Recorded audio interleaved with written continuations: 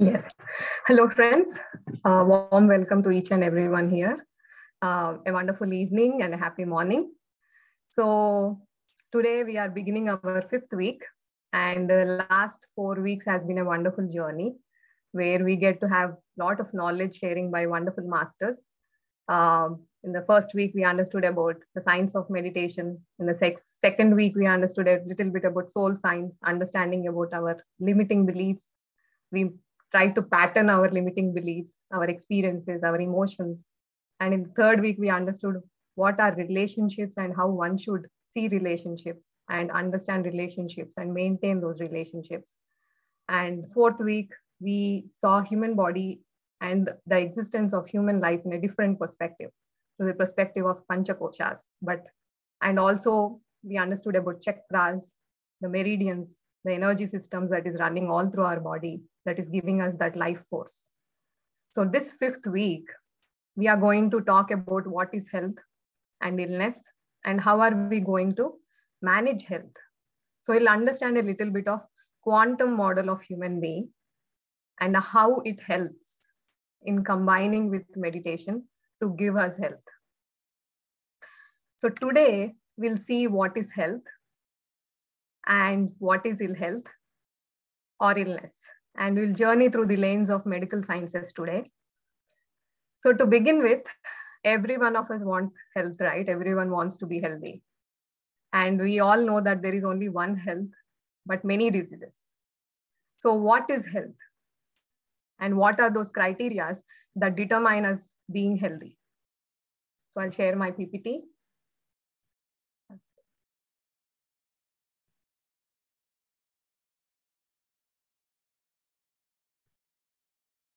So what is health? There is a beautiful definition that WHO is given for us to understand health. And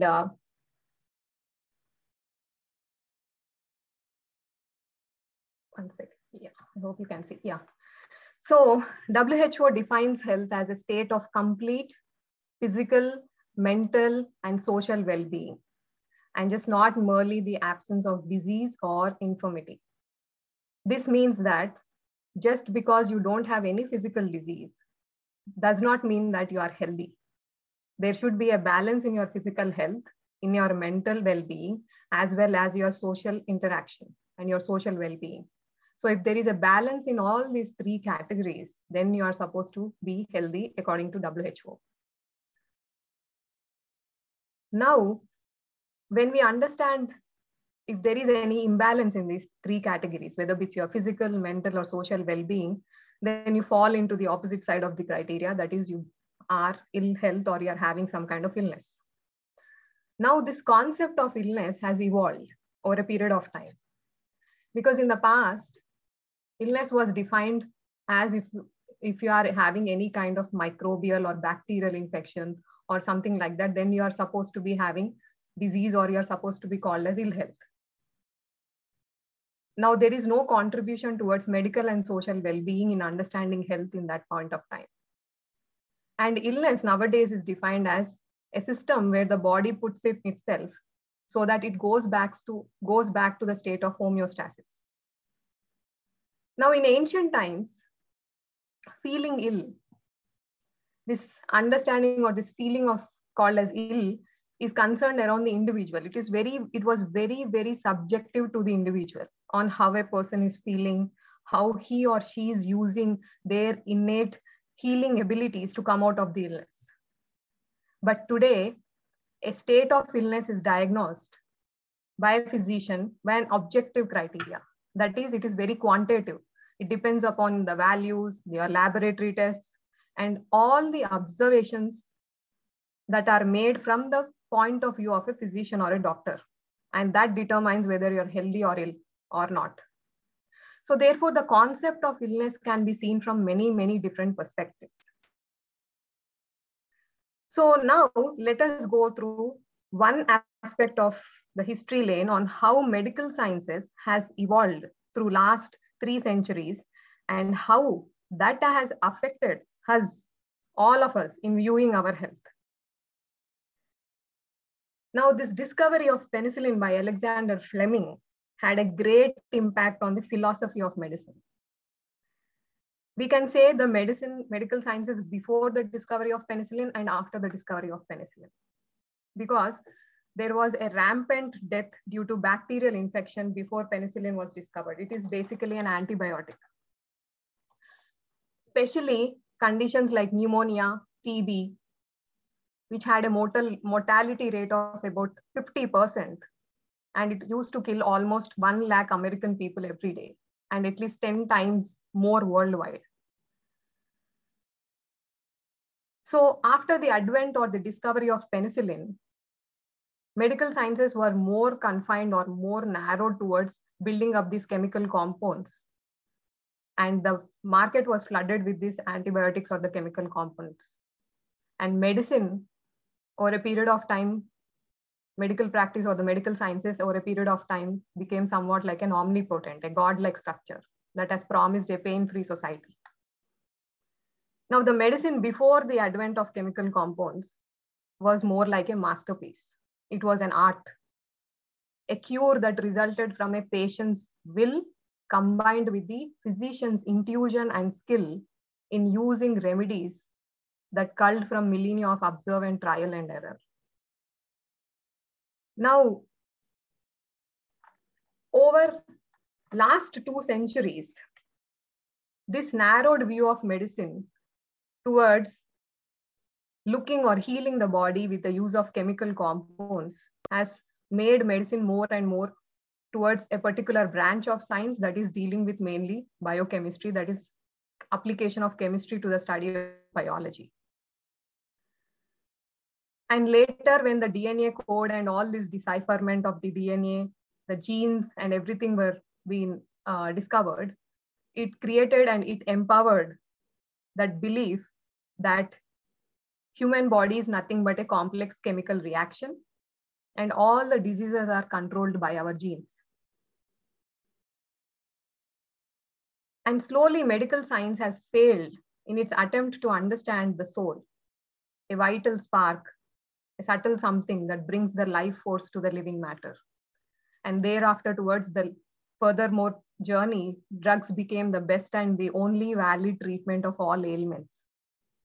The aspect of prevention, importance of nutrition, physical activity, exercise, lifestyle, the patient's physical and mental uniqueness, the environment that we are surrounded by, all these criteria, all these categories were brushed under the carpet.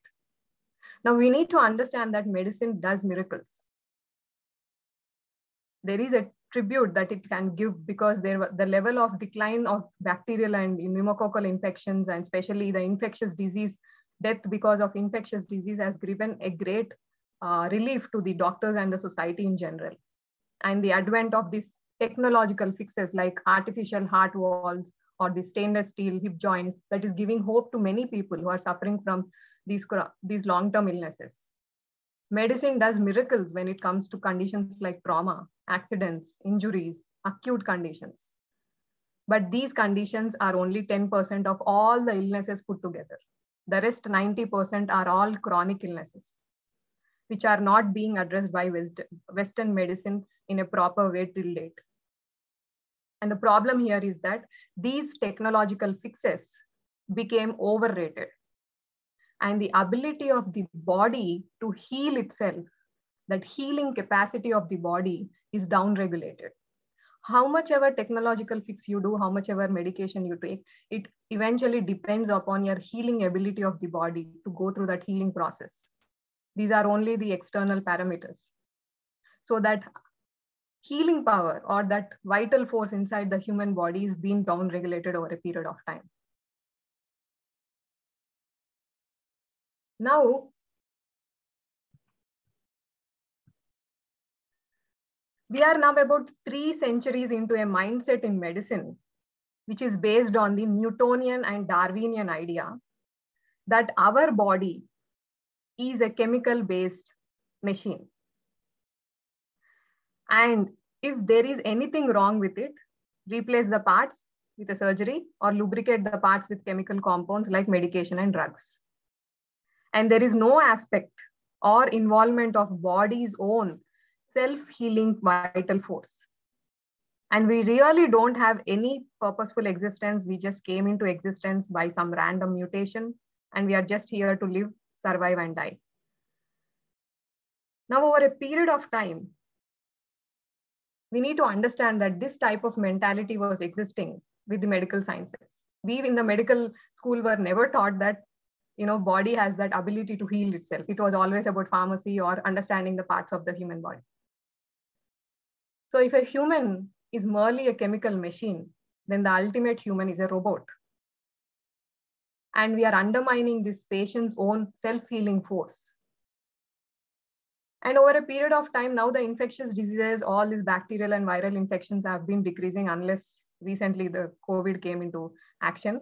But once there was a decline in these infectious diseases, we are seeing that there is an increase in the levels of degenerative diseases. These are chronic diseases, such as cancer, hypertension, diabetes, arthritis, ulcers, heart attacks. All these are rampant in the society right now. And medicine has become like a double-edged sword. The failure of this technological, chemical-based medicine is due paradoxical to its success because it swept away all the aspects of medicine as an art. Art of working with human body through the aspect of mind, body, and soul, and the immune power the body possesses to heal itself.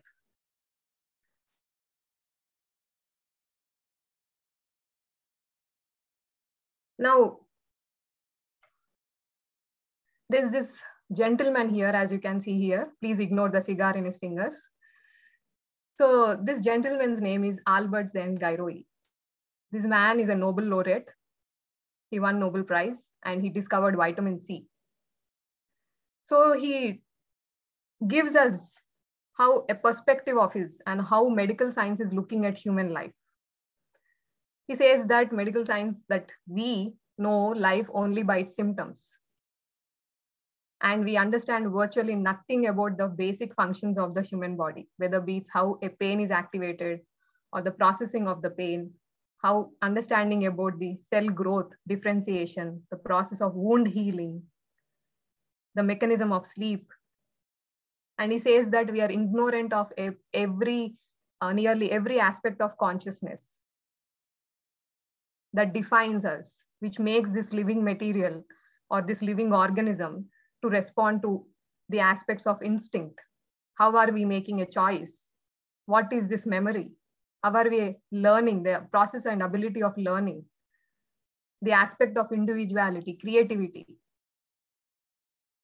And he says that we are losing that aspect of understanding consciousness with respect to the human body. And he also says that we don't understand how an organism regulates its metabolic activities in cycles attuned to the fluctuations of Earth, Moon, and Sun. Why are the emotions high on the full moon days? What happens to the physical body? What is the process? The problem, he also says that medical science don't know when to pull the plug. We are not even sure how to diagnose death properly. And the mechanistic chemistry isn't adequate to understand the enigmas of life. This is what is beautifully told in one of his books. And the advent of DNA and the discovery of DNA has also brought about a drastic ripple effect, not only in the medical sciences, but also in our day-to-day lives, in the society also. 70 years back, these two gentlemen, Watson and Crick, they decoded the genetic codes of the DNA. And out of this came the new word called genetic determinism. Now here you can see there is a DNA, RNA, and a protein. Here you need to focus, or the emphasis is here on the protein. Because we talk regularly in our day-to-day language that protein is very important. You need to have protein. Why? Because protein is the building block of the human body.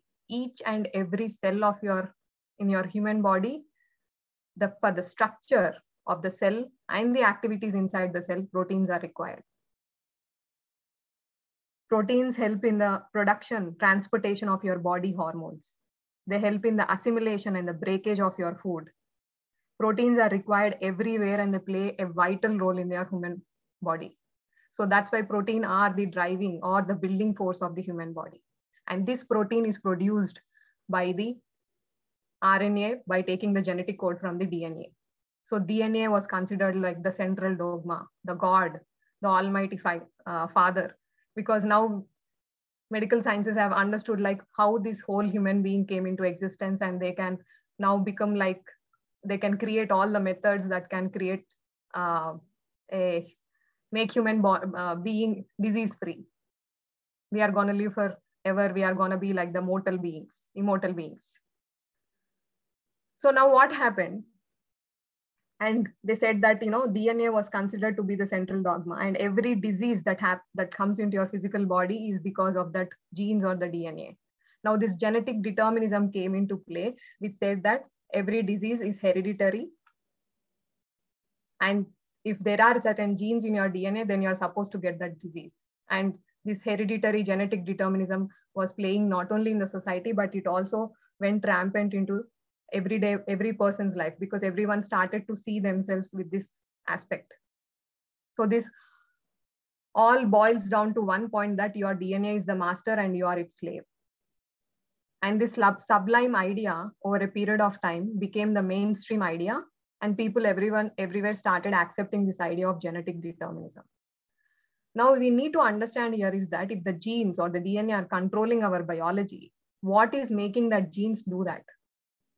From this idea or from this perspective, and recently, a couple of decades back, a new branch of science sprouted out called epigenetics, which says that our genes don't control our biology, but it is the environment that we are in, the field that is surrounding us controls our genes. We have the ability to control the field around us. Now, as you can see here, in the left side, the picture, you see a normal cell and you see a cancerous cell. The normal cell inside the nucleus, the DNA is being magnified in both the cells. Here you can see that all you need to understand here is that all the people in this world have a probability of having cancer cells in their life. But what is preventing them from not having cancer cell, and why are only few people having cancer? Because there are certain genes in our DNA called as tumor suppressor genes. And when they are switched on, they prevent the cell to convert into a cancer cell. They prevent that normal cell from being converted into a cancer cell. And when this tumor suppressor gene is switched off, then the cell becomes cancer cell. Now, what is making this cell, that tumor suppressor gene, to switch on and switch off? It is the environment that is influencing it. The environment here is two types: the environment around your cell inside the body and the environment outside the body. Inside your body, your thoughts, your emotions, your stress levels all play an important role. All will trigger these genes to either switch on or switch off. And outside your body, the physical activity, the food you eat, the things you hear, the news or something, things that you watch, everything will matter. Everything will influence. The external environment will always influence your internal environment. And that environment will make certain genes to switch on and switch off. And that's how you manifest disease in your life. So everything determines the state of your well-being, all the internal and external environment. So finally, it's not the genes, but the environment and the field around us that determines our health. Now, let's understand or see, how do we see human body? Do you see human body just by your skin, or you have these internal organs, you have eyes, ears? Is this just the human body? No, because we need to see human body in a different perspective.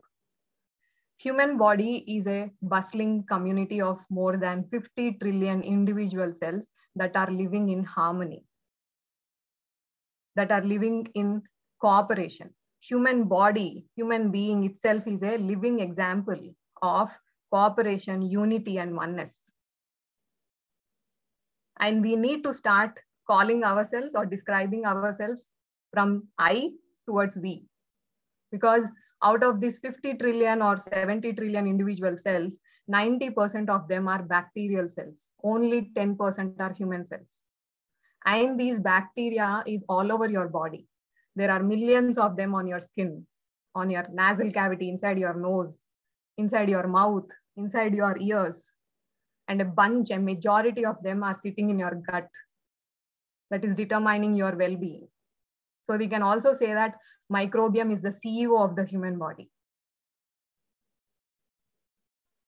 Now let's understand about this brain, gut, and microbiome connection, because these play a very important role on how we are manifesting health and illness in our life.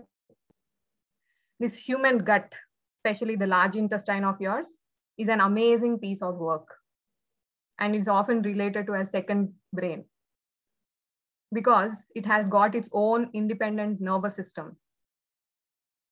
About 100 million neurons are embedded in your gut wall. And each of this cluster of bacteria have their own genes and they produce their own metabolites that are released into the blood. Own molecules, you can say, that are released into the blood. And almost 1/4 to 1/3, about 1/3 to 1/4 of all the molecules or the metabolites in your blood are created by the bacteria. And the bacteria also provides us ecological services. They digest our food. They synthesize all the vitamins that are essential for us. And whenever you take these pharmaceutical drugs, they break down them, they assimilate the process, and they release the drug into the blood. All this is done by the bacteria. These gut bacteria regulate your digestion, your metabolism. They program the body's immune system. And bacteria in the gut blocks harmful microbes or the external outside pathogens to affect you. They create that defense force for you. They produce hundreds of neurochemicals that brain can use to regulate the basic physiological process that are used by the brain to make its regular physiological processes to happen. Neurotransmitters such as serotonin. This serotonin is because of this neurotransmitter you feel good, you feel calm, you feel focused. It is produced by your gut bacteria. The neurotransmitters like dopamine, which helps you in increasing your productivity towards your work, which gives you motivation, which helps you to focus on things, is produced by your gut bacteria. Many amino acids like tryptophan, this amino acid is produced by your gut bacteria, which helps in regulating your sleep cycle. So gut bacteria is affected by our thoughts and emotions also, and it's vice versa. Our thoughts and emotions affect the gut bacteria. And if you are having a bad stomach, then your gut thoughts and emotions, this bad stomach will, will create bad thoughts and emotions. So it's like a loop cycle. So if you are happy or you are sad, it's not just going in your brain, but it is this collective ecosystem that is also getting affected in that process. Now, research studies have shown that if we move away from meat-based, that is animal-based diet towards vegan diet, then there is a drastic shift in the ecology of the bacteria in the gut. The whole bacterial culture that is in your gut, it's gonna thrive.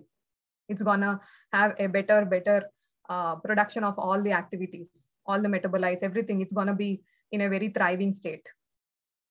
So in turn, that will affect all your organs of your body. And we should be very careful of the type of food that we eat, the GMO food, the gluten food, the fast food, everything is gonna affect your gut bacteria. And that in turn will go and affect your moods, your thoughts, emotions, and your whole well-being. So our diet, our thoughts, our emotions, our social interactions, our personal relationships, etc., everything is gonna affect your gut bacteria. If your microbiome is not happy, then you are not happy. So take extreme care of them to be happy. And human being is a living, breathing, magnificent organism. And each cell of the human body has its own life force, has its own consciousness that is always at play. And we are a culmination of all those cells put together working in harmony. Now, as you can see here in the graphs, this was a particular data that was collected on what are the most common causes of death in the year 1900. And as you can see here, as I have told before, it was mainly infectious diseases like pneumonia, tuberculosis, diarrhea, something like that. Now in the year 2014, when the same data was collected, the mortality rate here is due to chronic diseases like heart, circulatory disorders, cancer, respiratory disorders, nervous system disorders, digestive system disorders. So now what is causing this chronic disease? So whenever we go to doctor's office, they say, change your lifestyle. So these chronic diseases are lifestyle induced diseases, whether it's your heart disease, your diabetes, your thyroid, your PCODs, and various forms of cancer. And it is found that 6 in 10 adults in US have chronic diseases, and 4 out of 10 have 1 or 2 chronic diseases at a time in their physical body. So now what is causing this chronic diseases? It is stress. Now this stress that is resulting in fatigue, anxiety, and depression. Stress is the major factor here. So it has been derived, data was collected that people who are under stress, who are feeling fatigue, there are at least 76% people who feel tired at work due to this fatigue induced by stress. 17% of road traffic accidents are because of this fatigue. 40% of them are having trouble in remembering things. 55% are having trouble in focusing. They feel very less productive. And when it comes to anxiety, 44 million cases are reported in USA. Just because of anxiety, there are at least 44 million people in USA as of year 2013. And 350 million people worldwide suffer from depression. At least 5% of world population are suffering from depression. And women are major gender that is suffering from depression when comparative to men. So when you break down stress, we'll try to understand what stress does to the physical body.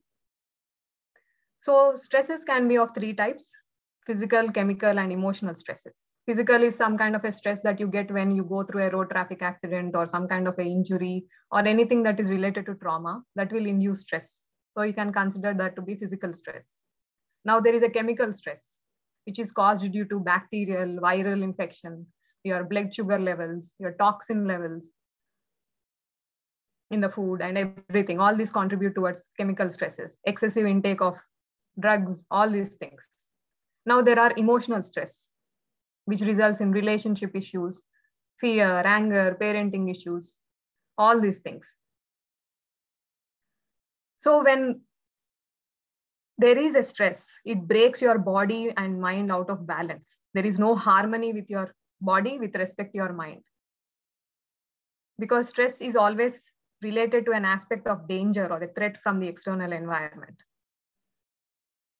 And this human organism, we immediately, when we feel there is a stress or a fear or a threat, stress in respect to fear or a threat, we immediately activate our primary nervous system called as fight and flight nervous system.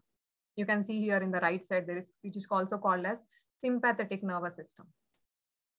So when you are activating this particular flight and fight nervous system, all the energy resources are diverted towards your extremities. The body pushes all its energy to adapt to the stress in the environment. And all the internal organs are shut down so that you get ready to either run, to either fight, or to hide. Now this stress, in the process of stress, we tap to the body's vital resources to survive the condition in the outer world. So stress usually creates a rush of these stress hormones like adrenaline and cortisol. A rush of this energy happens in your body. And it's very important to understand that all living organisms can sustain stress only for a shorter period of time.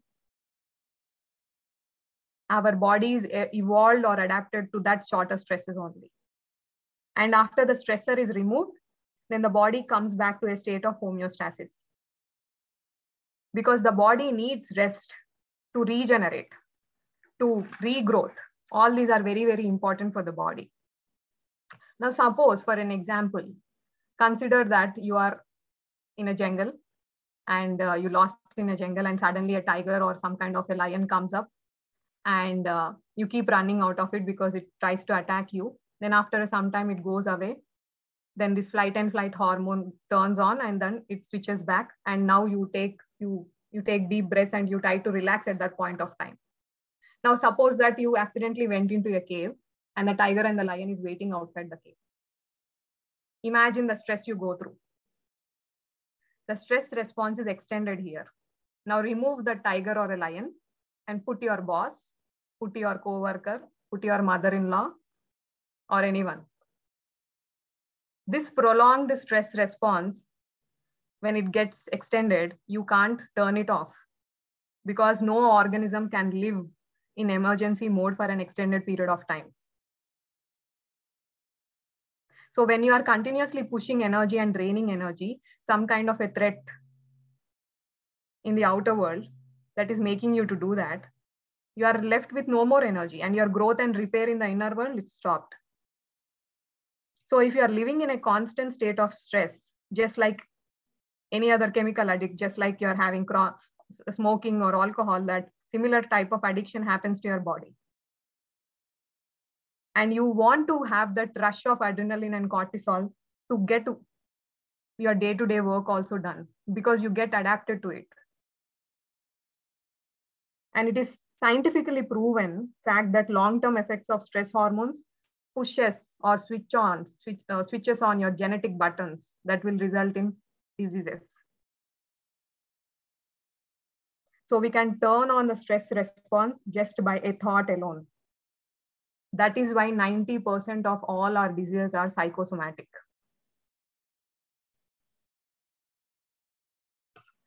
Here I have written something that, when they do organ transplant, if a patient A's organ is given to patient B, then they usually give stress hormones so that the patient B who's receiving that organ, the immune system of the patient B is completely knocked off so that when a foreign organ is transplanted, the body does not react to it. So stress hormones are officially used in surgical processes like transplantation because it completely knocks down the immune system. So imagine the day in and day out, if you are living in stress, you will manifest diseases in your life because your immune system is completely knocked out. And majority of the diseases are created in the body by the suppression of your immune system, whether it's your cancer, your arthritis, your food allergies, your food sensitivities, everything are created by them. So the researchers have shown that just by shifting your emotional status, that is your survival emotions of your fear and anger towards your creative emotions like elevated emotions, just by shifting those emotions itself, having that positive thoughts and elevated emotions, reduce the stress hormones drastically.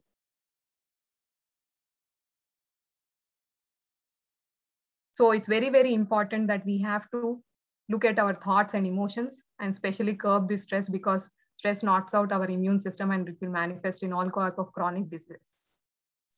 Now, towards the end, we'll try to understand a little bit of how quantum physics has helped us to understand human body. So here, when you see this baby here, especially the stomach part of the baby, when you see that, when the baby's stomach is opened, then there is a stomach and the stomach is further magnified. You see there are muscle layers. And when that muscle layers are further magnified under a microscope, about 40 times powerful microscope, you see that there are nothing but cells that are put together. They're cluster of individual cells. And if you further keep zooming it some 850,000 times, then you will looking at molecules. And all these molecules, when you further zoom it about 1 million power, 1 millionth power of a magnifying glass, magnifying electron microscope, then you see at the level of atoms. And now if you look inside the atom, there is nothing. There is pretty much empty. Just some small, infinitesimally tiny energies that are zipping around at the speed of light. Atom is 99.9999% empty. And all the particles are waves of energy, literally vibration, literally waves of energy that are vibrating at a particular frequency. And it proves that the quantum physics has given us an understanding that, we are not just a matter, but we are these energy beings. At the molecular level, at the quantum level, we are just this minuscule of energies that are vibrating at a particular frequency. So just like everything, we are surrounded by energy, pure energy, whether it's your sun, moon, your chair, your mobile, your laptop, everything is energy because everything is curved down to the level of atoms. So similarly, every thought is pure energy and it can be measured electronically. And our emotions are also pure energy. So when your emotions, because both these emotions and thoughts can be measured and there is a particular frequency that can be given to them. And every emotion has its own unique frequency. And we all experience these emotions all the time. But I want you to understand something, that most of the time we are able to deal with the emotions. But sometimes the emotions are too intense. Sometimes the emotions are like sorrow, frustration, depression, anger, guilt. They become just too intense and too powerful for us to deal with. So at that times, the energy of this emotion can actually get trapped into your physical body. And this emotional energy that is left behind creates a trap of emotion or a ball of energy that is trapped inside your body, which is called as trapped emotion. And that will eventually manifest in a disease. So it is told that there are 90% probability that all the physical pain is due to our trapped emotions. So it's very, very important that our thoughts and our emotions are also responsible and are basically responsible for creating all kinds of diseases in our body, because 90% of all the diseases are psychosomatic. Now, quantum physics gives us a beautiful understanding that we human body are not just dense matter, but we are energy, wisdom, and consciousness units. And we are not just this dense physical matter, but we are this vibrational unit of energy, with multi layers and multiple dimensions that are interacting with each other. And towards the end, the chronic illnesses that we are having right now, Western medicine has not given any kind of solution to it. So people are using as Western medicine, but they are diverging out towards the alternative medicine so that they can come out of it, so that they can have that healing process happen in a proper way. Because these alternative medicines are using mind, body, and soul balance. There is a balance in the physical body, energy body, and also your mind and emotional body. So when all these things are balanced, then the harmony comes into your physical being. So towards the end, I just wanted to play this little video.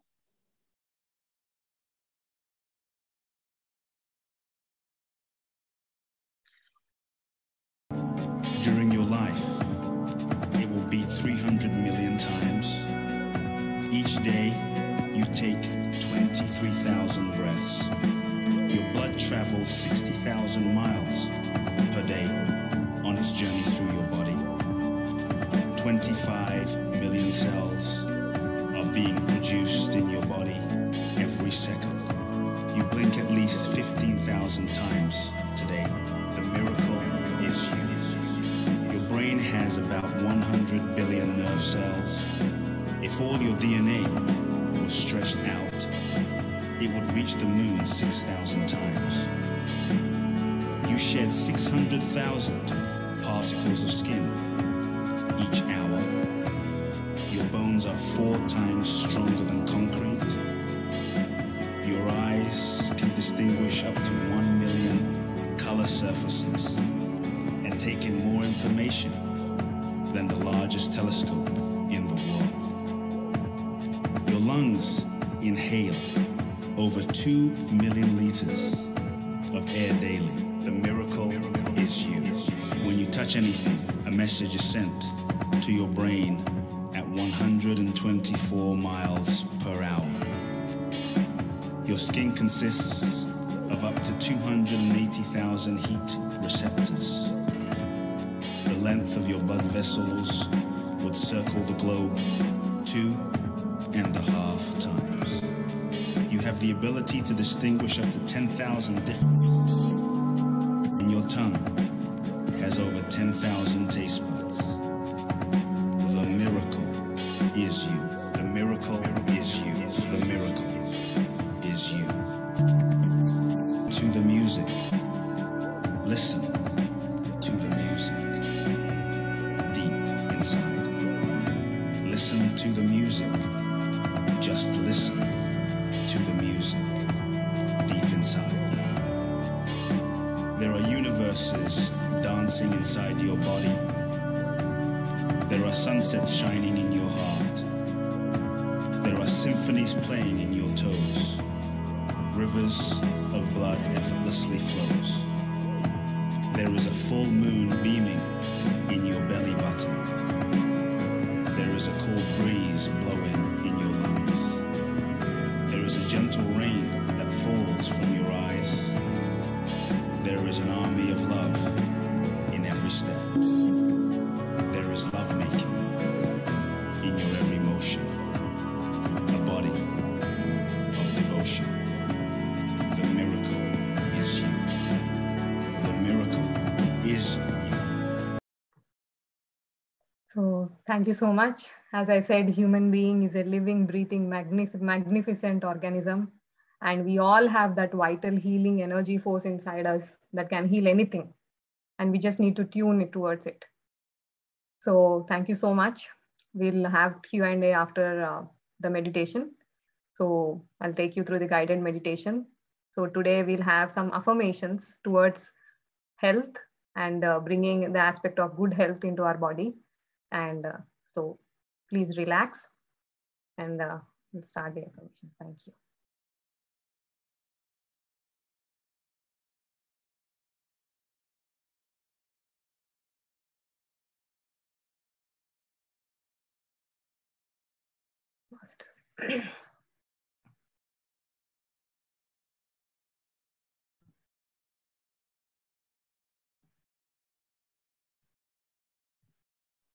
One second, just relax everyone. We'll start the meditation. Sit in your most comfortable position.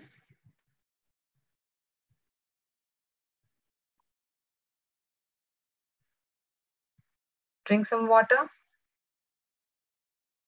Set yourself right.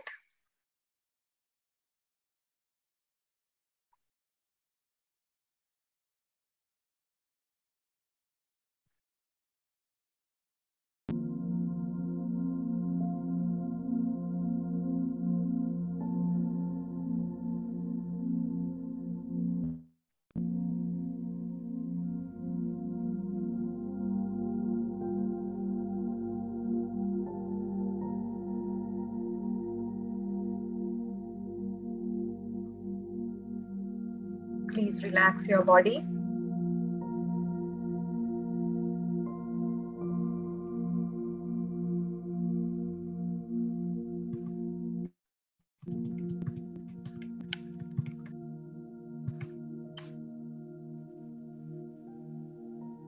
Relax your divine physical body, because relaxation takes your physical body towards the state of creation, the state of homeostasis.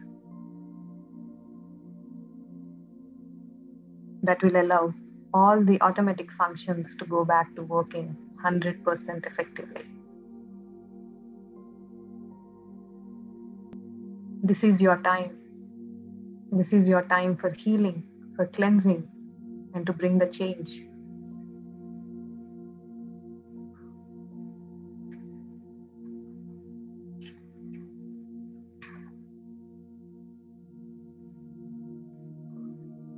Love yourself. Love yourself mentally, physically, because you're worth it.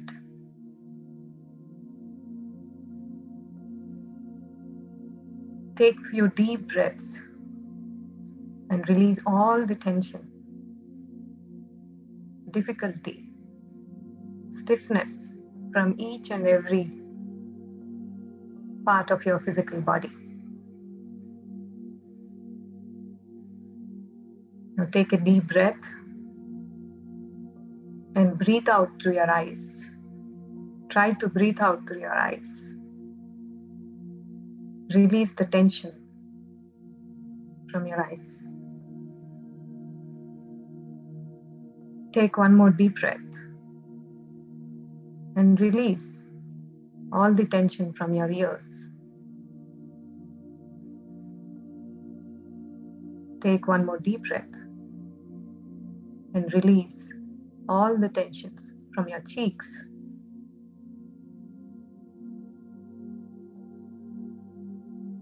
Breathe in and release the tension from your neck.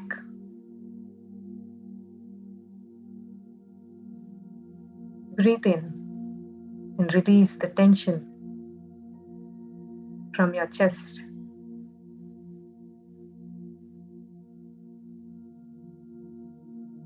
Breathe in and release the tension from your arms.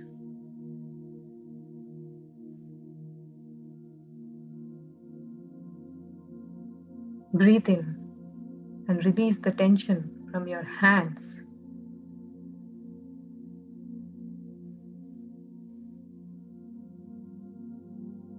Breathe in and release the tension from your abdomen. Scan your abdomen. Wherever you feel tensed, wherever you feel irritated, just release.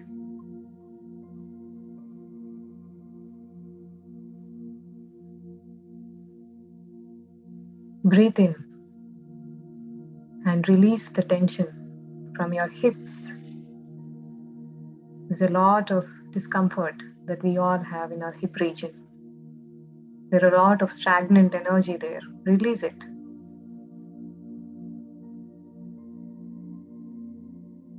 Breathe in and release the tension in your pelvic region. Breathe in and release the tension from your knees.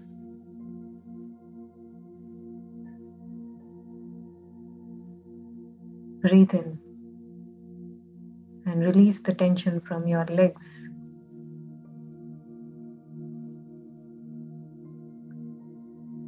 Breathe in and relax your feet. Breathe in and relax your upper back.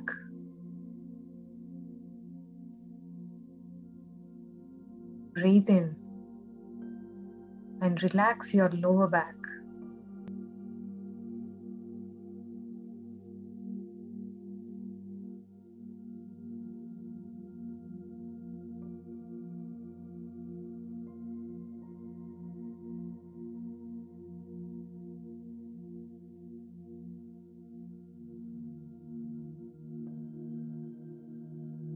Now take a deep breath and scan each and every part of your physical body and release the tension wherever you feel it. Relax that part.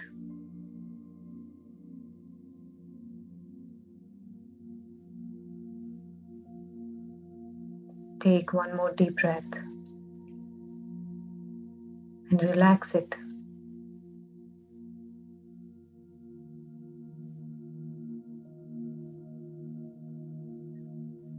Take one more deep breath and relax it.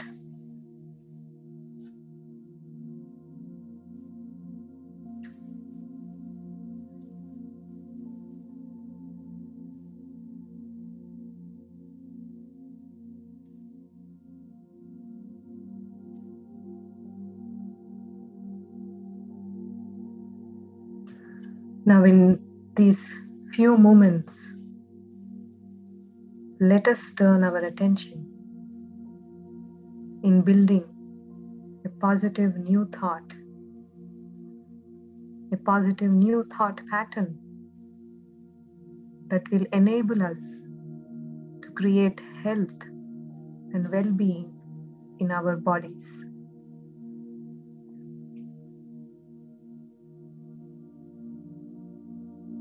Our internal dialogue, our mental picture have a definitive effect on our bodies. So now, let us use that for our best advantage.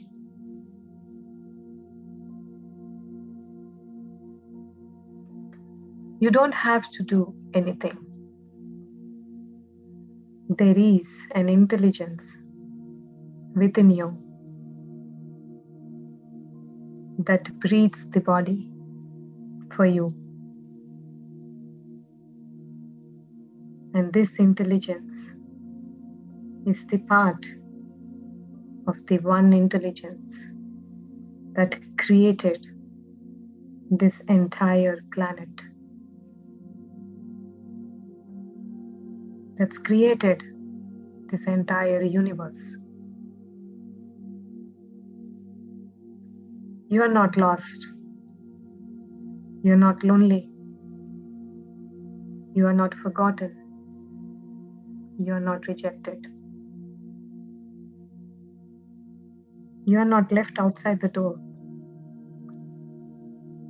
You are one with the very power that created you.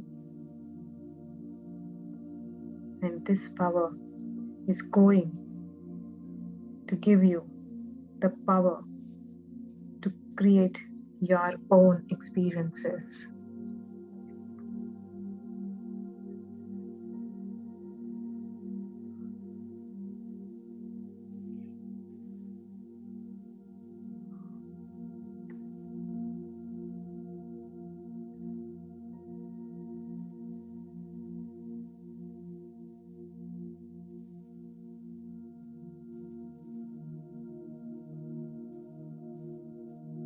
Now, let us all speak these affirmations for ourselves in our mind. I deserve to be healthy.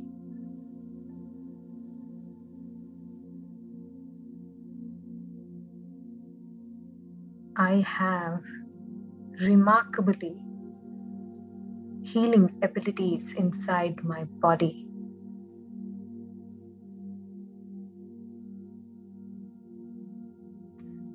Every day is a healthy day.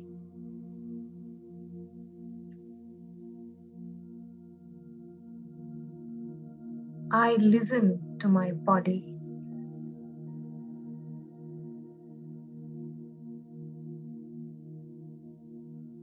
My body knows what it needs.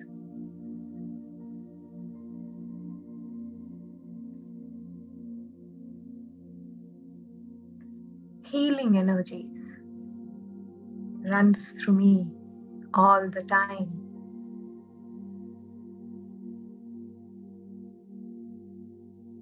I am able to enjoy perfect health.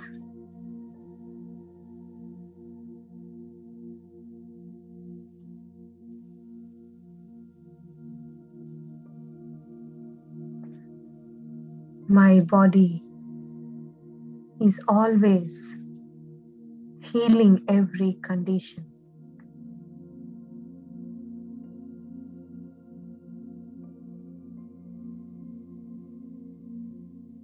The cells are always working for my greatest health inside me.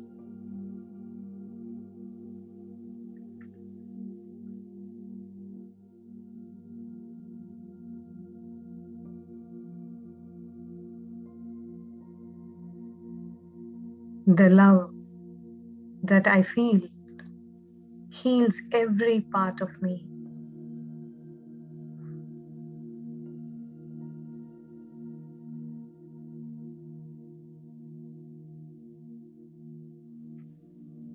every cell in my body is healthy.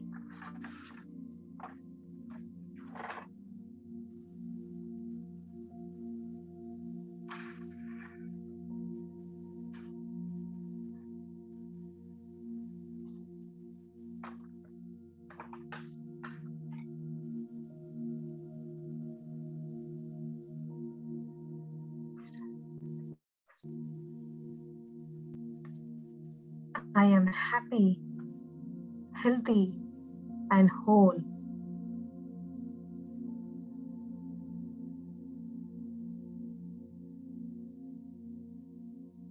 My cells, my mind, and my body are very strong.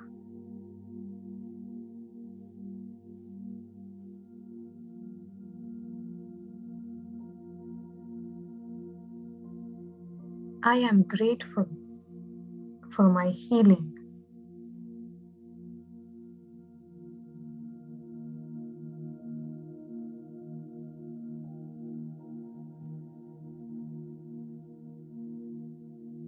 I choose happiness instead of pain.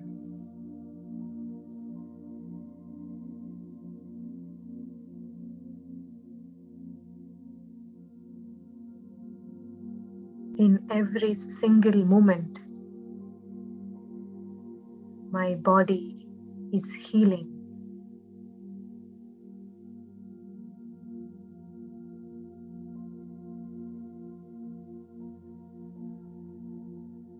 In all ways, now I am free from illness.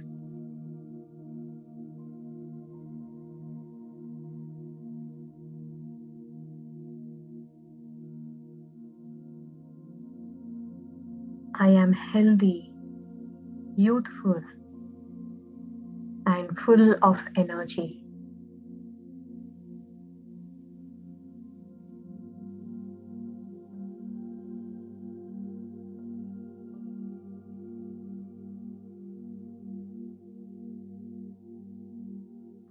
Now, Masters, sink in your mind, body, and soul with these beautiful affirmations and manifest your reality. Be with your breath and enjoy your meditation.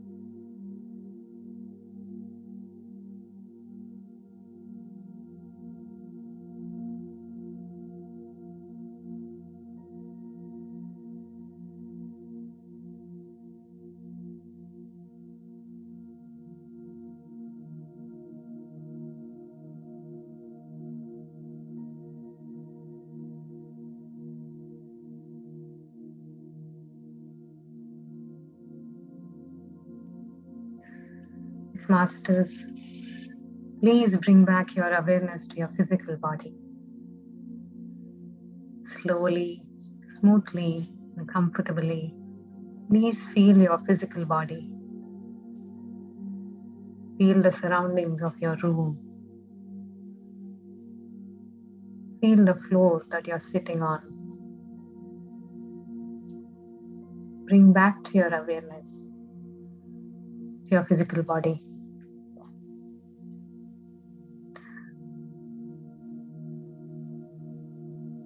Now, Masters, let's express gratitude, because gratitude is the highest elevated emotion that can we bring into our life. Gratitude sends signal to the universe that we are vibrating in abundance.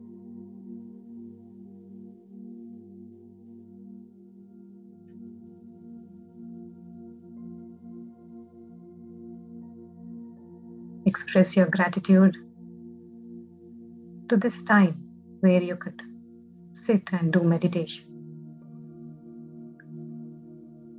Express your gratitude to your divine physical body. Hug your body and say, I love you, my body, and thank you so much. I'm grateful for you.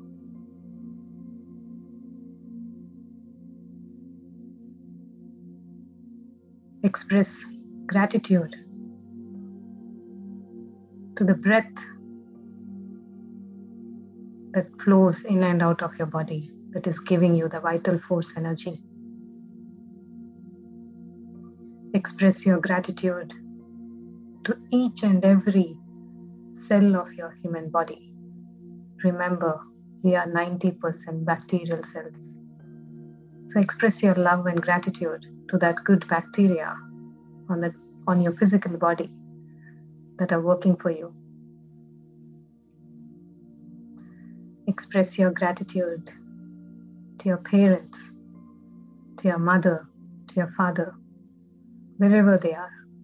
Just express your gratitude and say, I love you, Mom. I love you, Dad. Express your gratitude to your husband, to your wife. Say, I love you. Express your gratitude to your siblings. Say, I love you. Express your gratitude to your family, to your friends, to your neighbors. Express your gratitude to Mother Nature, to the rocks, to the stones, to the mountains, to the trees, to the birds, to the animals. Express your gratitude to your sun. It's brightening on, that is smiling onto us every day. Express your gratitude to the full moon, the warmth of that full moon. Express your gratitude to the moon. Express your gratitude to each and every object that you use every day, to your phone, to your computer, to the technology that is connecting us. Feel the vibration. Be in that elevated emotion, because you are worth it. You are loved. Express your gratitude to your masters, to the knowledge, to the books. Express your gratitude to your colleagues, to your office, to the work that you have right now.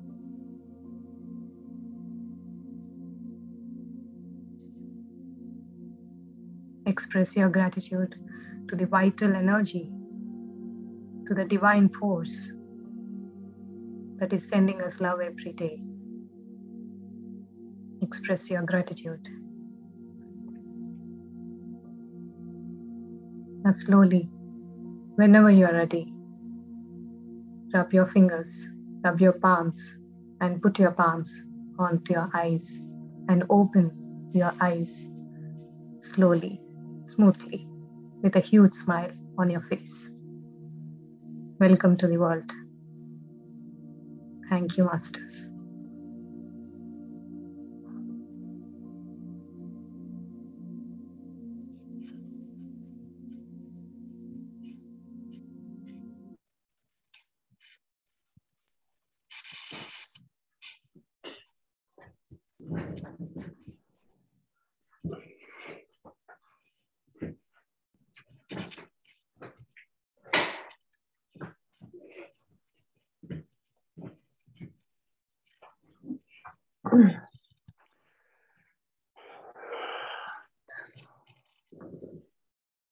Yeah. Yes, Masters, yeah. Mata, I Yes, cannot Raj. do anything more than this, okay?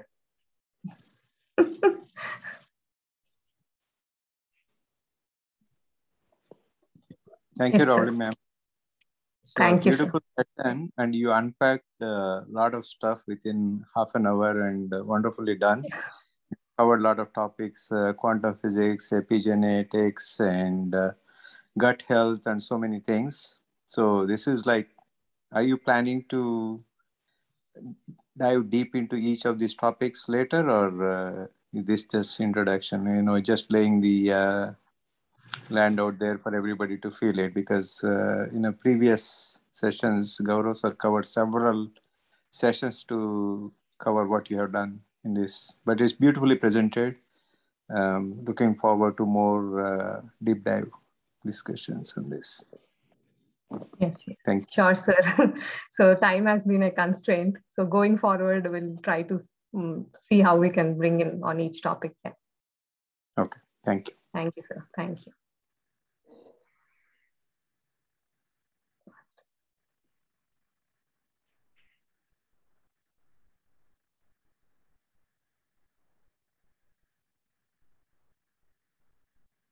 Yes, Master. Yeah.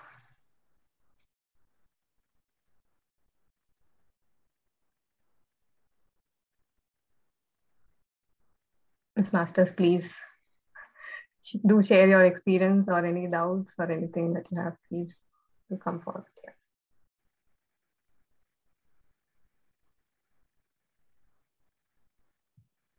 Yeah. Yes, Ashish, sir. Yeah. Oh, absolutely wonderful. Wonderful session. Really enjoyed. And the first time, biology and human body, was taught something like this. So really amazing. Uh, so I had one question.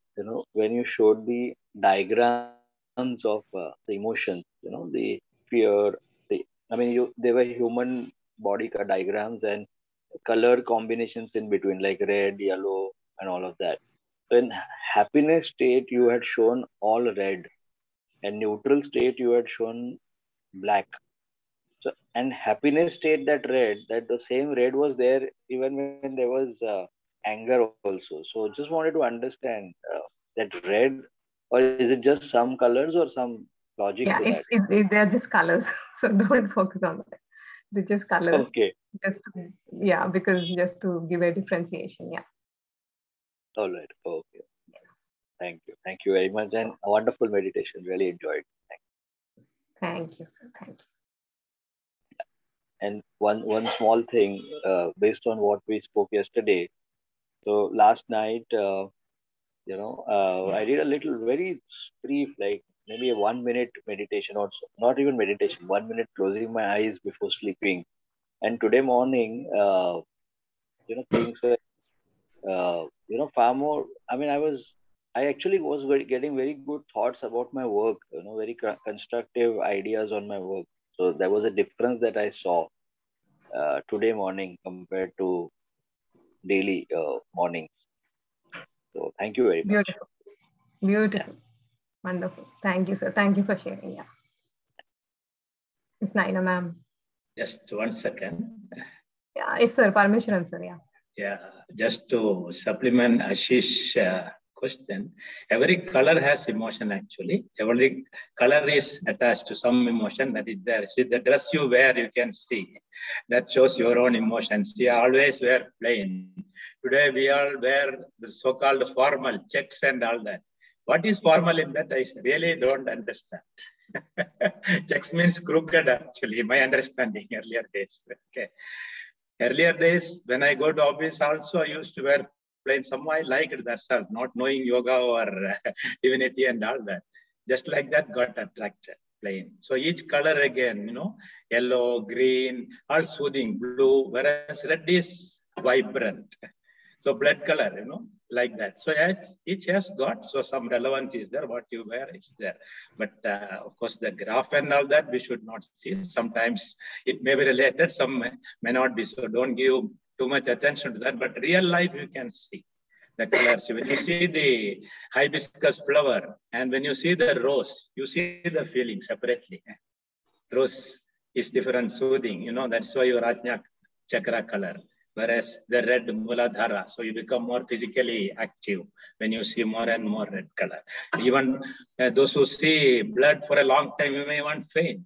Energy suddenly like that, So it has connections with our emotions. And only 3 are primary colors actually.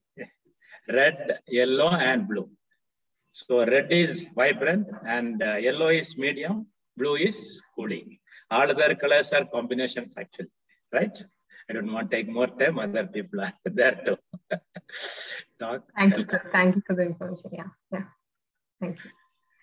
Yeah, Naina ma'am. Hello, Ravli ma'am. Hello, all the masters. What can I, how can I express my gratitude? I don't know to you today. Very beautifully presented, Ravli ma'am. You're such a young person, but you have shown that capability in you enormously, and all of us get inspired by you, watching you, your smile, your activeness, and that humbleness. Being a doctor, knowing all these things, explaining to so many age groups, but yet there is that what you say. Humbleness in you. Love you so much and bless you from the bottom of my heart for all the knowledge you are transferring to us. Thank you so much. Today also being a biology student, I too learned so much and it will always stay with me. Thank you so much. No words and gratitude for the beautiful meditation too. Thank you. And thank you, Spiritual Tablets, Ashok sir. Chandra sir, whoever is at the back of all this. Thank you. Parmeshwan sir, kitna acha hai aapka smile. It makes our day. There is kya bolte hain? When the kid smiles, we experience that unconditional love. It is the same thing, when I see you smile and explain, it is that attractive and, it just cools us down immediately. Thank you so much. Thank you, Naina ma'am. Love you, love you. Yes, Manisha ma'am. Namaskar. Every person of this group, daily I'm learning anything, and now today also I am moving ahead one step more. Now I realized today, how was I before? I was surviving in a survival emotions. Now I realized today, now presently I am in an elevated mood. So thank you. Daily I am learning. So many things are surprising. Thanks to universe, everyone, I'm getting that. I'm very lucky to grab this opportunity. Thank you, Ravayan. Today's presentation was marvelous. Thank you. Thank you for daily presentations, everyone. Thank you. Thank you. Thank you. Thank you, Manisha ma'am. Lots of love. Thank you. We want you to smile always. Thank you. Thank you. Lakshmi ma'am, can you unmute yourself? Yeah, so again, this was a wonderful, wonderful session. You connected so many things really made sense. So thank you very much for the information that you're providing. And of course, to Ashok sir and everybody else who are hosting and managing all of this. We totally appreciate it. My mother and I enjoy it a lot. And I just wanted to say thank you. Thank you, Lakshmi. That's Thank it.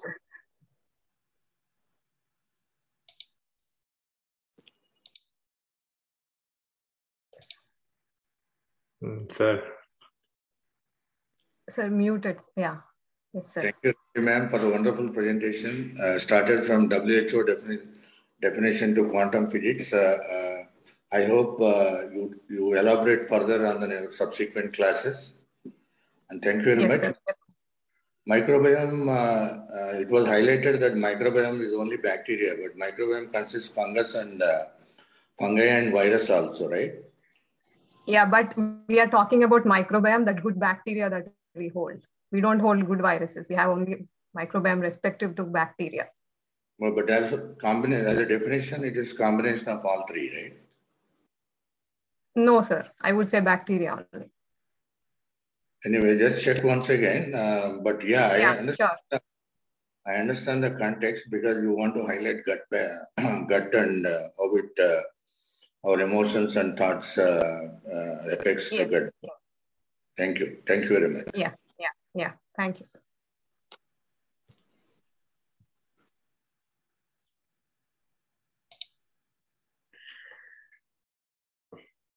I would like to say a coincidence today. Okay. So this evening, after I just finished my work, I just having a chit chat with my wife.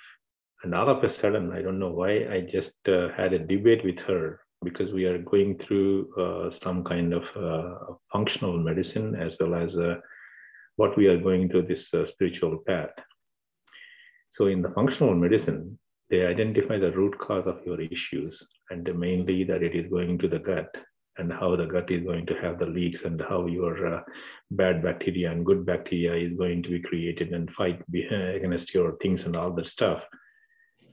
And then they actually go through a lot of these fundamental tests to identify what is the kind of food that is going to be allergic to you and what kind of food that you can eat, what kind of food that you can eliminate and all that stuff by spending so much of money and then going through that. But coming into the spirituality without even spending $1, then, but this is a very, disciplined way that you are going to practice and you are going to eliminate. And the same thing. But today, when I have that debate and I have a question, but that question has been beautifully answered when Rowdy actually mentioned the gut, and then I was literally shocked. Okay. I have not seen her presentation actually. I don't know what she's been talking today. And for some reason, actually, I had that. And I wanted to have this question clarified with, and my wife said that, no, go directly to Dr. GK and ask that question. So, but I don't need to. So thank you, Ravali. Thank you, sir. Yeah, we're always connected. The telepathic communication happens, I guess. Yeah, I want to thank Chandra, sir, because last moment yesterday I woke up, sir, and I went through the presentation. So thank you, sir. Thank you, Chandra, sir, for that. He's always there with me. Yes, Jagruti, ma'am. Very fine morning to all of you. I want to share my one experience. As someone said just now, that viruses are viruses and fungi also friendly with us. Now, just few days back, I had a sore throat, low-grade fever, and some more symptoms of COVID-19. And I had learned few days back that if we express our feeling towards anything, any person, anything, that he or she or it is our well-wisher, then the harmful effects because of that thing or that person, it vanishes. Now, that day morning, since I had woken up, I experienced a sore throat, fever, body ache, and all such symptoms of COVID. And I just tried to apply this formula that everything is my well-wisher, and everything comes toward, we experience everything as a lesson to learn. And the full day till evening, I affirmed that everything, every virus, everything, all bacteria, virus, fungi, they all are well-wishers. They all are my well-wishers. And well-wishers don't harm each other. And to my surprise, in the evening, around 5 o'clock, my sore throat, my body ache, my low grade fever, everything disappeared. I had not taken any medicine, nothing I had taken. Just I affirmed for all those hours since morning that everything is my wish, is my well-wisher. Like, so I just wanted to add this. Someone asked now, no, that whether the fungi and the viruses are also friendly with us. So this was my experience, that even if we visualize, or even if we affirm that the COVID or the Omicron virus is our well-wishers, we are not harmed by them. Yes, thank you. Thank you, Jaruti, ma'am. Thank you for your experience. Yeah. See, everything is relative in a way, you know, like poison is needed to remove poison, right? So nothing is static, it's all relative terms. So terminology you can use according to the situation, what you are talking about, right? There is no permanent enemy, there is no permanent friend in all aspects, whether it is people or ourselves, because all cells are beautiful beings there, atom level, micron level, you know.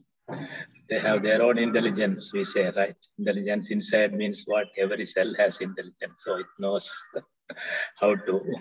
So how you behave in any society, same thing. Inside, it happens, right? Good. Yeah, okay, masters. Any more sharings? Love to hear your. Yeah. That is what Jagrati said to us, you know, from genetics to epigenetics. She proved it now, right? Simple way. Yeah, Srinivas Murthy sir, can you unmute yourself?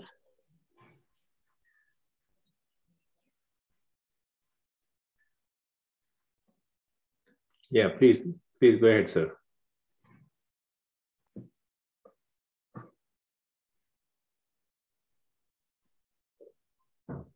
Yes. So we can't hear you. Okay. Okay. Yeah, it's already 10:15. Yeah. I don't see any other hand raises, and we would like to close the session for tonight. And masters, and as I'm posting all the, okay, we'll take the last question. Krishnadasan sir.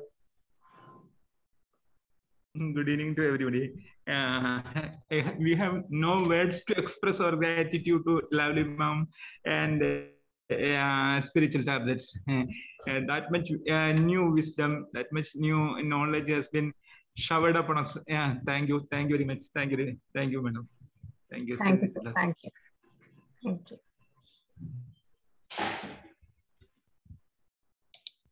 Yeah, Srinivas Murthy sir, can you unmute yourself? You have another where you raised. Hello. Yep, we can hear you, sir. Yeah, I'm audible now. Yeah, there is some challenge in my devices. That is why I'm sorry. Yes, sir, no problem. Yeah, I just wanted some help in the sense there is a, you said that there is a, the definition of health. Mm-hmm. Okay. So then what is the definition of wellness? These are, I think, synonym words you can see, because English brings a lot of these words. I think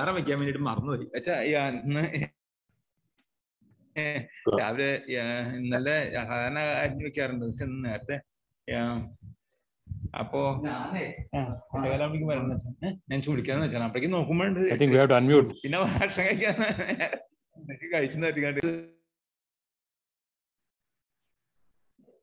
Okay. Okay, that's fine. Vamsi, do you have anything to say?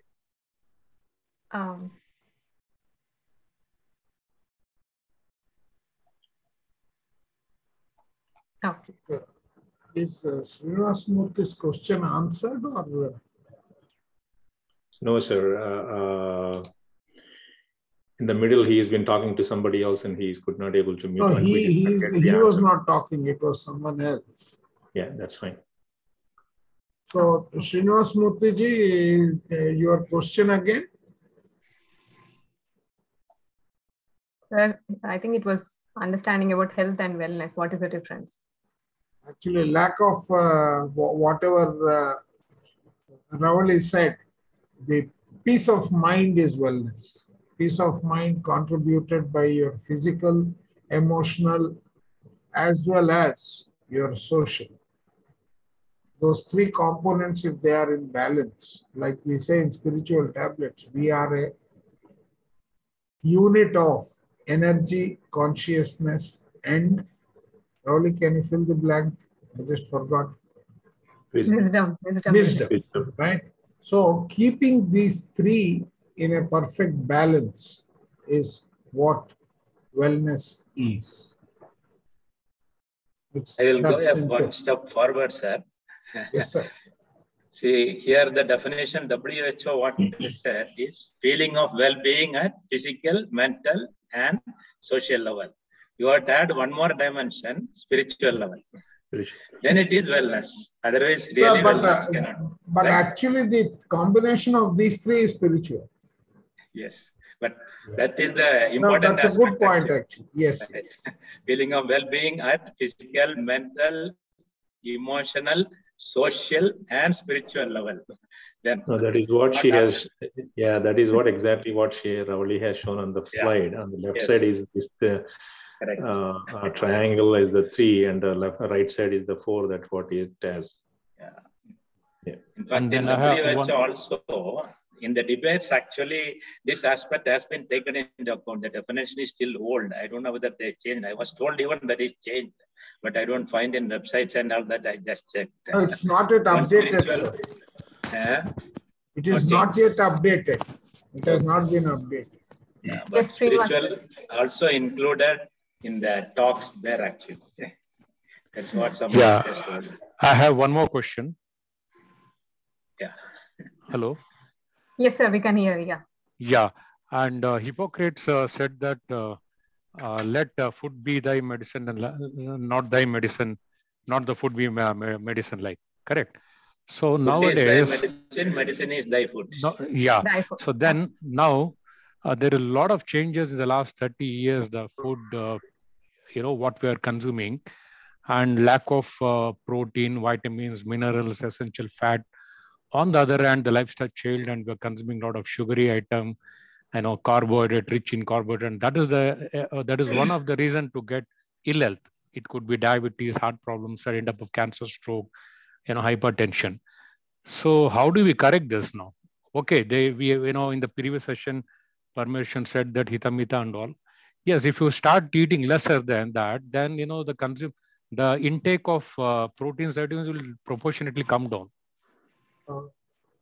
Sir, I can talk from practical experience. You mentioned diabetes. I have to go in search of my diabetes too. So what is it that did it? Right? Fundamentally, from the spiritual perspective, we talk about energy. I used to eat 4 times a day before I came into this meditative practices. Do you know, today I am able to eat only once a day. And the irony, or you could say the dichotomy or the confusion, you can use any of these words, is that with that one-time food, I am far more active than what I was with 4-time food. So food here doesn't mean only what we eat.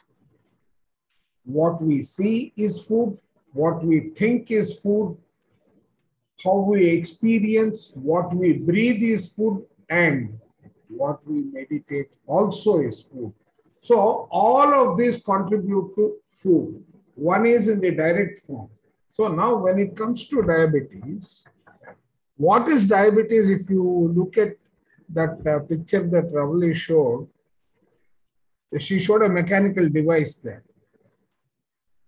If I go the Newton's approach, that device means my pancreas is malfunctioning.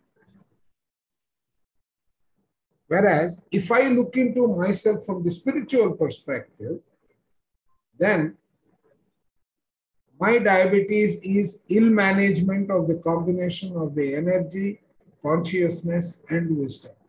Energy is only one portion, which is the food. What I think, my thoughts, my stress levels is the impact on the consciousness. A lack of understanding or having wisdom contributes to both. That is, when my wisdom is low, my ignorance is high. When my ignorance is high, my worries are more. Right? So there is a combination of these. If you balance these, then the resultant impact that it has on us is what I would personally, based on my experience, call health. So any imbalance that I bring about in these is going to result in ill health. That's the way I would explain that question or respond to that question, sir. I don't know if it answers your question or not. One more addition. See, whatever we eat, whether it is medicine or food, how it is working, it is, as you said, it is our energy. If our energy level is fine, we don't need more of physical food at all. And the protein, what you talk about, everything is produced within only. Conversion is happening. So if all our organs, like a machine, carburetor has to work, other thing has to work, everything has to work if the car has to run. Like that, if everything is working, then production is there and proper distribution is there, proper elimination is there. So less of smoke in the car if the fuel is good. Same way in our body also. So everything is linked to energy. So not the quantity and quality. Quality is very important. Quantity, quality, even dust is sufficient. One example is one Swamiji is known as Yogi Protoplasm. I think I talked earlier also. He just drinks a glass of milk per day. That's all. He's quite healthy. He's in 80s, older than me. And there is one Jasmuhin. She's from Australia. She's a spiritual master. She doesn't eat anything. She's a breatharian. She's not falling ill. How? So everything is inside only. Energy is there. Little bit needed depending upon our level of being here on this planet, how we are. So everything is energy which is within and without also. Where you live. Suppose you are always in the closed atmosphere, then you feel more suffocated. Go to nature. You get all the prana there. There is separate prana and water, in air, in akasha, in sun, like that. You stand in the sun for 5 minutes, you get energized, right? Particularly morning and evening. So like that. And you take a bath, you feel energetic. And go to nice forest, good breeze. See how you feel. Go to a mountain. You see the fresh air, different air. How you feel. So everything you are taking the food, in fact, nature is giving you. So feeding. So we get energized. That's all. So otherwise, people giving too much of importance to diet and calories. Throw the calorie at all. You don't have to keep on measuring and all that. It's all only for experiments. I don't think, with the due respect to all the nutrition specialists and dietitians, yes. Those who are sick, etc., maybe. But my understanding is absolutely live naturally. You see, you don't have to worry at all. No supplements are needed. I hardly take any supplement. I hardly eat even so much of food, even vegetables, etc. Whatever is the routine, fine. That's all. And one last point just to add to you, sir. I was listening to Swami Sarvapriyananda, where he says that pharmacist in one of his lectures tells him, sir, if I want to reproduce your liver using equipment, the least amount of space that I require is 500 acres. That is the power that is already built into our body in just one organ. Just extend that. That is why they say the universe is inside us. True. And it's already packaged into a small unit, your liver. Your liver can do what a chemical factory outside in a space of 500 acres can do. So we have to only take care of this body. Like Sahana that day explained, 120 years if you have to live, what you have to do. It is all with respect to taking care of the body. Yeah. And it is not just by means of eating food.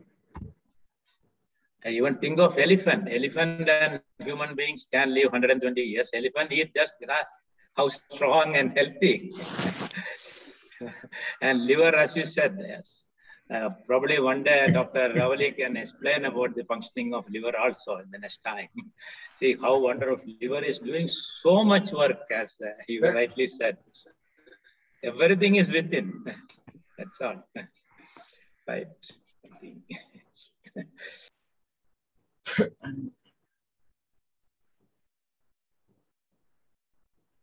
And Ravali, great job.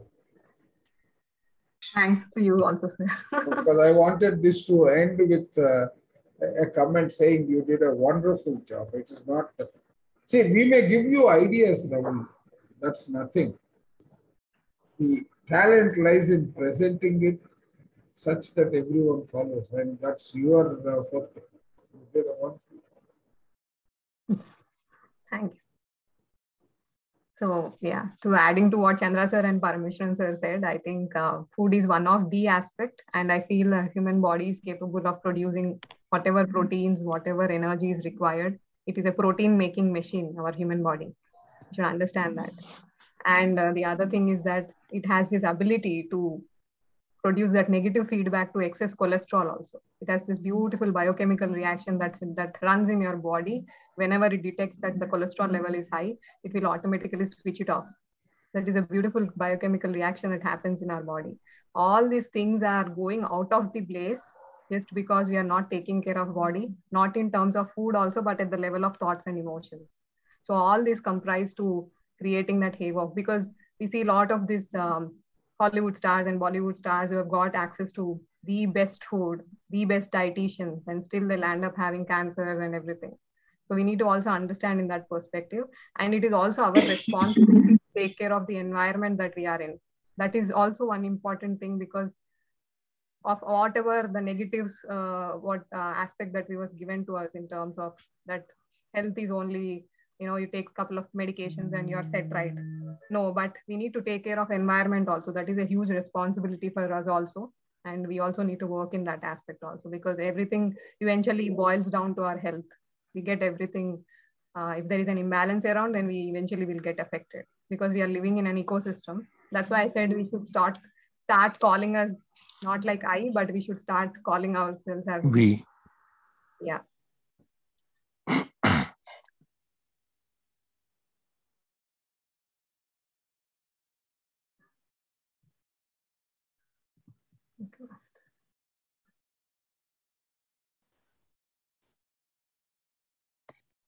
Yeah. Thank you very much. Thank you very much for a wonderful session, actually. And I personally like the picture where you put together, like, this is what we are from the quantum level, and this is what we think we are, in the stages like elemental and organs wise and the whole system. That gives a good, like sometimes you just forget things, but picture wise, it could hit you, even in your deepest meditation, it could just pull you up. And something else, it hit within me. I know a lot of us are trying to do some kind of fasting, or eat little or something. One thing I found personally was very helpful to me was CMOS. It's available in US, and personally that always gives me a good boost in the morning, actually, to start my day. If anybody is interested, give it a shot. And thank you very much, and it was a great session. And it's always good to hear you all you guys share, and just somewhere I might have read a lot of these things in the books or practiced in a certain period of my time in the past, but it's always good reminiscent within myself. Thank you very much. It's purely grace, I would say. Thank you. Thank you, Abhishek. Thank you so much.